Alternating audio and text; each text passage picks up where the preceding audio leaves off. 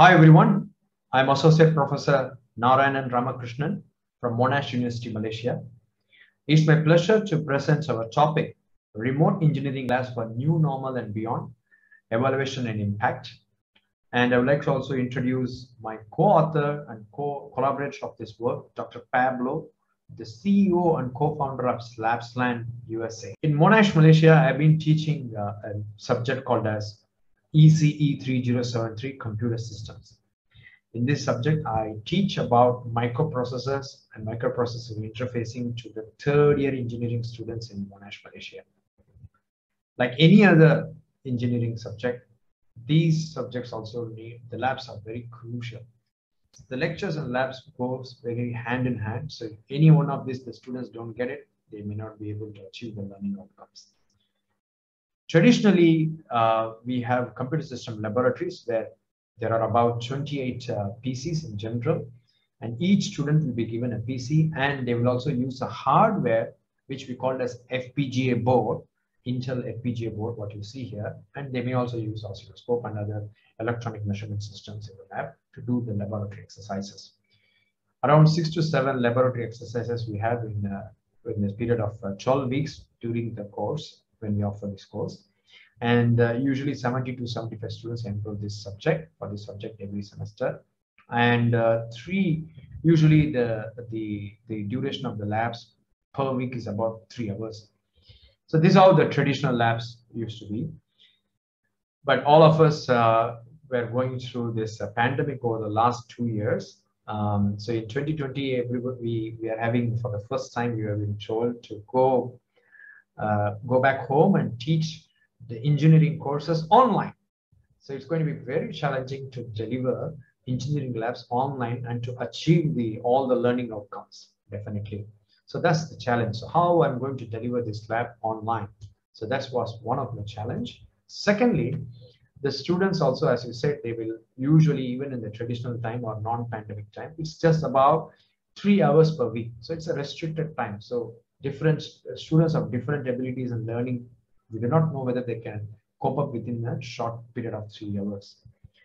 So as a solution, in association with the Labsland, we use Labsland remote lab structures to implement our microprocessor exercises and deliver the entire laboratory exercises fully online in a real-time world. The students can visualize or operate these FPGA boards from their homes. So the picture, what you see is a typical Labsland structure that consists of the array of FPGAs, and these are connected to IoT system, to a web server, and students can see these kinds of web servers, web interface, and they can actually control them from their home. So the link to access this is usually comes from the Moodle. I'm going to demonstrate this lab to you. So this is the typical web interface. Now I'm logging inside one of the options. So for easy demonstration, I already uploaded some of the codes here to demonstrate. We will compile the codes, and then we will upload these codes to the FPGA boards that are located in the lab, whereas I'm now sitting in my house. And what you see is a typical FPGA board, which the visuals have been captured from the lab. And you can see that the LEDs are lighting up. This is based on the code that was written, but this is really that's happening in the Monash University lab, but we can observe from here, and we can even control them from here, whatever we want. We can control to the board. So the students learned the entire laboratory exercises. I modified all of them such that we could actually make them completely. So since they have very easy access that they can do from their home, we could see that it has impacted a lot in enhancing the learning experience for the students. Especially, they were quite engaged. For example, this is a screenshot what has been captured, that how many times the students have accessed these boards during a couple of months during the semester 1 of 2020. So you could see that whether it is 1 o'clock or 2 o'clock or midnight or evening, you could see always the students have occupied these FPGA boards and they're working on it. So this shows that they are engaging a lot. And we also found that more than 17,000 times the students accessed this board in 2020. And in 2021, we could see that they accessed more than 21,000 times. And as you see, once again, whether it is 1 o'clock or 2 o'clock, the students are always occupying these FPGA boards, and they were learning much better than the traditional time. And I also could see this impact that it has impacted them on their learning experience through the written comments. They were appreciating the remote labs that was developed, especially during this pandemic.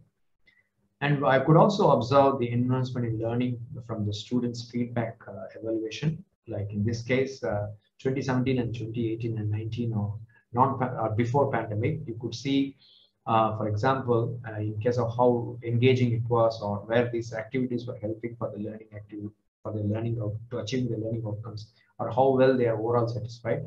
We could see definitely in 2020 and 2021 these scores are gone higher. These are all in the point in the values of 5-point scale. This clearly shows that there is a very much enhancement in the learning experience. All these stories also won us a few awards. One of the first award what we achieved is an international award for the best remote laboratory, and conferred by Global Online Laboratory Consortium, an international body. And of course, this also gave us an award. I also received an award for from the Monash University, Malaysia School of Engineering. And one of the very big award was from the Faculty of Engineering from Monash University, Australia. We received the Special Dean's Award in 2021. And these stories also came all in the Star News. We also received I received a small grant to expand further, an education grant from Monash University, Malaysia.